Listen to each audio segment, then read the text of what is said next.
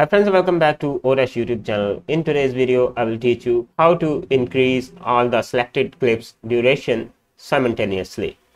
So in this example, we will import few different images and place them on timeline, and then we'll try to increase all the clips duration. But before continuing on with today's video, I will show you something.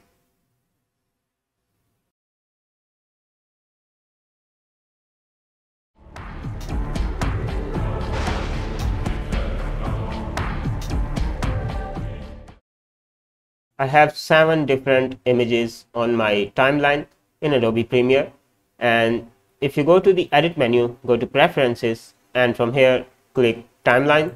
Here are some Adobe Premiere options. This option, the third one, it says still image default duration. Currently it's set to 5 seconds, so any image you import in Adobe Premiere, that will be of 5 seconds by default.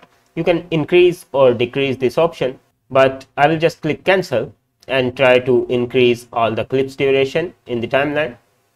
By selecting them all, if you try to drag them, only the last clip will be extended. So I will press Ctrl Z to undo this. Now select all of these 7 images, right click and go to speed duration. If you try to increase the duration of all the clips like this, hit OK, then we have the same result, only the last clip is extended. I will press Ctrl Z once again.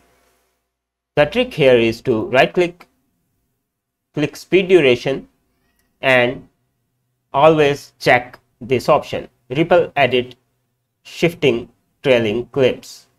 Now if you try to increase the duration of the clips, hit OK, all the clips durations are now increased simultaneously.